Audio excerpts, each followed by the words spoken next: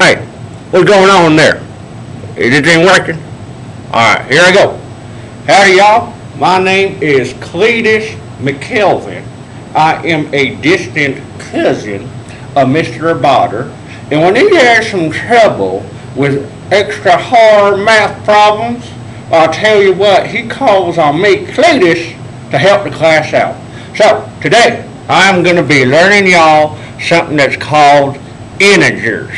Now, you may be asking, what is integers? Well, I'll tell you what integers is. Integers is just a fancy pants city slicker word for numbers. So let's have a look at some integers.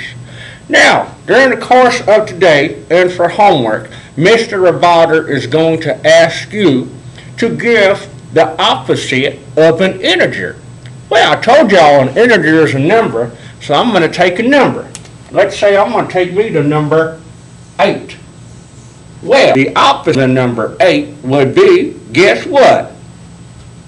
A negative 8.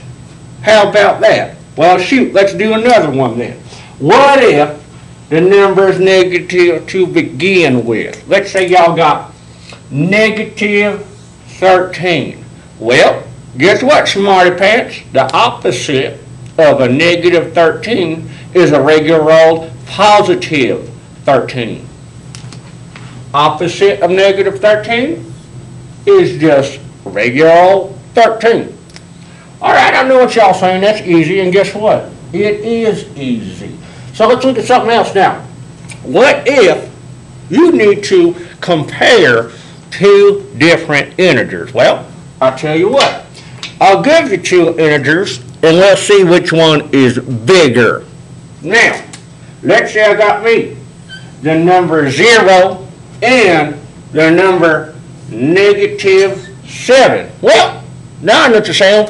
Why does Cletus got him that line up here? Because it's going to help me decide which one is bigger. Let's have a look.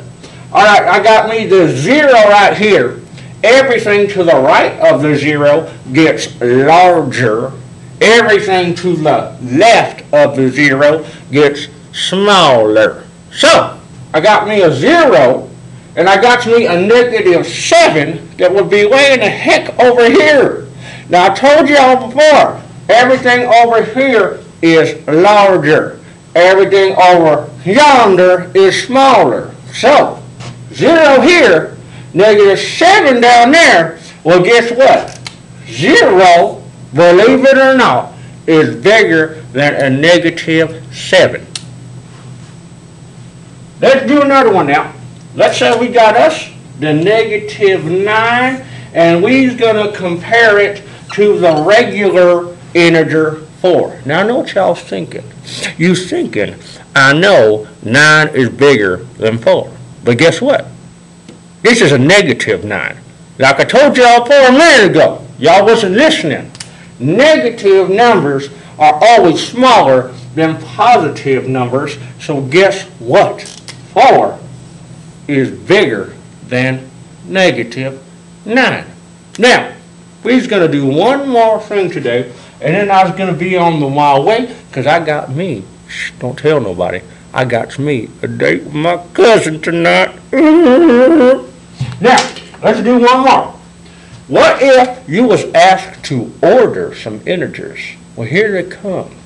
Let's say we got us a 3. Let's say we got us a negative 2. We got us a 0.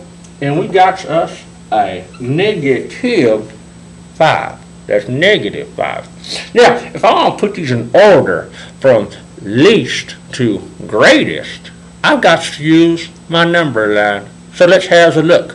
Well, I know that the one that's furthest down here is going to be the smallest one. So that's going to be my first son of a gun right there. So let me see. Ooh, I got the 3, negative 2, 0, negative 5. Oh, negative 5 is the smallest. So I'm going to put that one right here. I'm going to cross that sucker out. Well, coming up after that, looks like I got me negative 2, then 0, and last but not least, my greatest number on this line is the number 3. And there we go, ladies and gentlemen. That is how I order me some interest.